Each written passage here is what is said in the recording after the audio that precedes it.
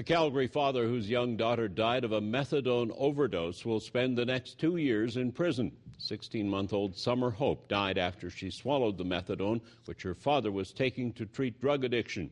Kevin Rich reports. Jonathan Hope was sentenced for failing to provide the necessities of life to his 16-month-old daughter, Summer. Justice Earl Wilson told Hope, "You did nothing to help your daughter." A family relative says the judge's comments and the sentence handed down are fair. The remarks made to Jonathan were very direct and maybe a little hard to hear, but they're true. Summer Hope died in August of 2006 after drinking her father's methadone treatment. Neither Jonathan Hope nor the girl's mother sought any medical help for their dying daughter. Before he was sentenced, Jonathan Hope told the court, "I wish I could go back and change everything.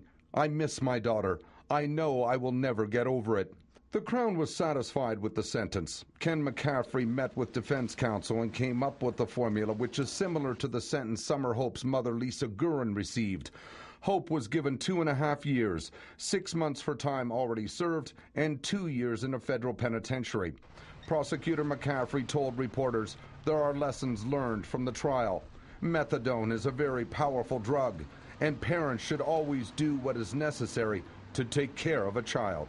You have to do your best, and whenever there's a question, you make sure you get a proper answer. Run to a neighbor's house, use whatever phone you can, flag somebody down, carry the child if you have to a medical center.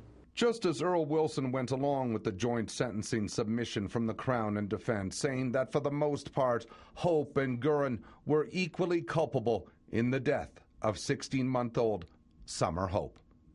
Kevin Rich, CTV News, Calgary. Jonathan Hope will serve his time in a federal prison where it's more likely he'll get help for his substance abuse problems.